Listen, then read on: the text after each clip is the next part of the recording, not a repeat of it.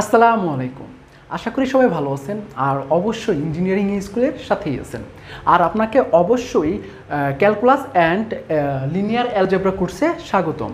So এই কোর্সের আজকের ভিডিওর টপিক হলো আমরা একটা প্রবলেম সলভ করব। সেই প্রবলেমটা অলরেডি বোর্ডে বলা আছে।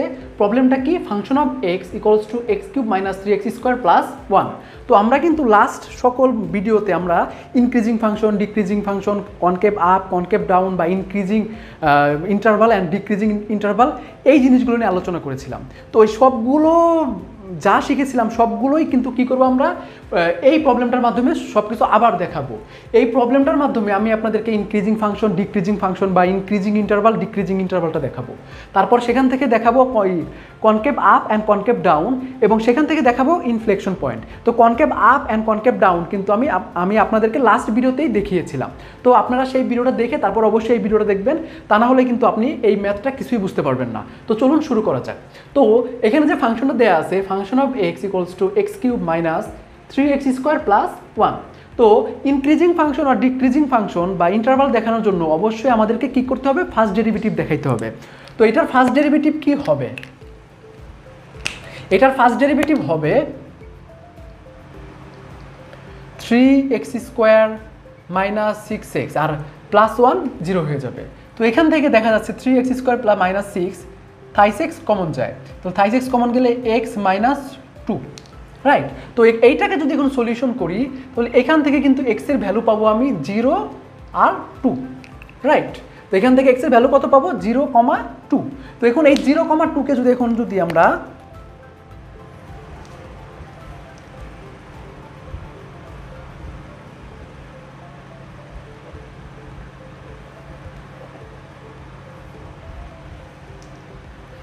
আমরা এটা যদি হয় 0, এটা যদি হয় 2, আর তাহলে কি এই ইন্টারভালটা কি হবে আমার?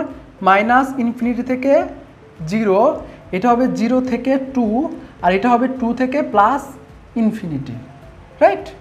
এই হলো আমার অবস্থা হবে, এই তিনটা ইন্টারভাল হবে। এখন কোন ইন্টারভালে কী হবে সেটা একটু দেখি। তো এটা হবে থাইস এক্স আর এটা হবে x মাইনাস 2। তো এটাই একটু দেখি। তাহলে মাইনাস ইনফিনিটি থেকে 0 এর ভিতরে যে কোনো একটা পয়েন্ট এখানে বসাই।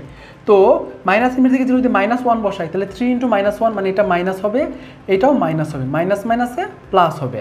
তো এইটার ফার্স্ট ডেরিভেটিভ যেটা সেটা ইজ গ্রেটার দেন 0। তাহলে এটা কি হবে? আমার ইনক্রিজিং ফাংশন, রাইট? এটা কি আমার ইনক্রিজিং ফাংশন?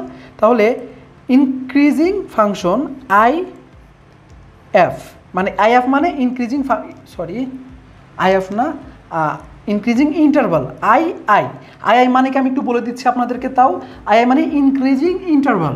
তাহলে ইনক্রিজিং ইন্টারভাল কি হবে? মাইনাস ইনফিনিটি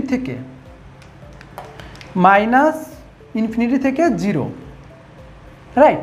মাইনাস ইনফিনিটি থেকে 0। তো এখন এটা একটু দেখি।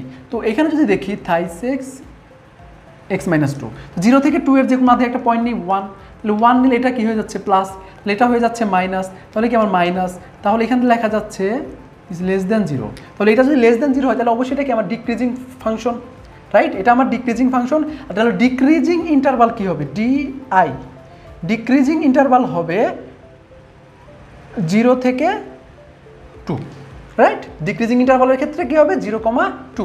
আবার যদি এখন এইটা যদি দেখি থাইস এক্স মাইনাস 2, তো এটা যদি দেখি তাহলে প্লাস 2 থেকে প্লাস ইনফিনিটি, তো এর ভিতরে আমি নাম্বার এলাম 3, তাহলে এটা প্লাস, এটাও প্লাস, এটা হবে প্লাস, তাহলে এটা হবে কি আমার ইজ গ্রেটার দেন 0। তাহলে এটা যদি গ্রেটার দেন 0 হয় তাহলে অবশ্যই কি আমার ইনক্রিজিং ইন্টারভাল হবে 2 থেকে প্লাস ইনফিনিটি।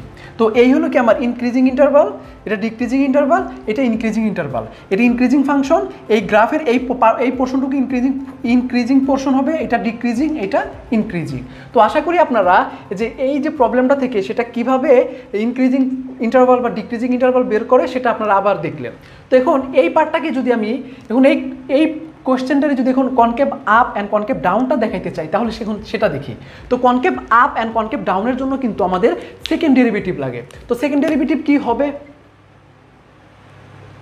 সেকেন্ড ডেরিভেটিভ হবে যে 3x স্কোয়ার মাইনাস 6x, এটা হবে 6x মাইনাস 6। তো এখান থেকে 6 কমন নিলে হচ্ছে এক্স মাইনাস ওয়ান। তো এইখান থেকে যে এক্সের মান পাবো, এক্সের মান পাচ্ছি আমরা ওয়ান, রাইট? এক্সের মান পাচ্ছি ওয়ান।